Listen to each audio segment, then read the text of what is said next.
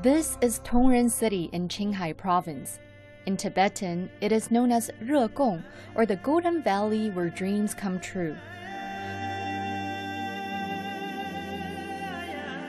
When you enter the city, you get a strong sense of Rekong art and culture. Almost every family makes or sells Thangkas.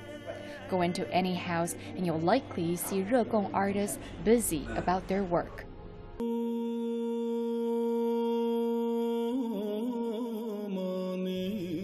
Thangka is a traditional style of Tibetan painting on silk or cotton and forms an important part of ethnic Tibetan culture.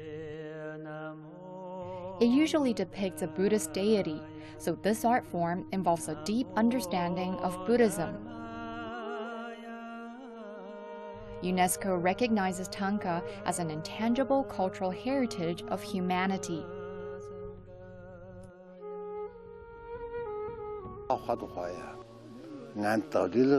To learn Thangka painting, one has to learn the Tibetan Buddhism culture first. Knowing the religious and the cultural context help pave the way for learning the skill. In March 2017, Xi Dao, together with 9 other Thangka masters in China, created Thangka painting with the theme of Tibetan Shimin culture. Shimin culture is the cornerstone of Tibetan culture, including 10 disciplines such as drama studies. This is an unprecedented creation for Xi Dao. For some Thangka paintings, we have models to copy, but this time we have no models.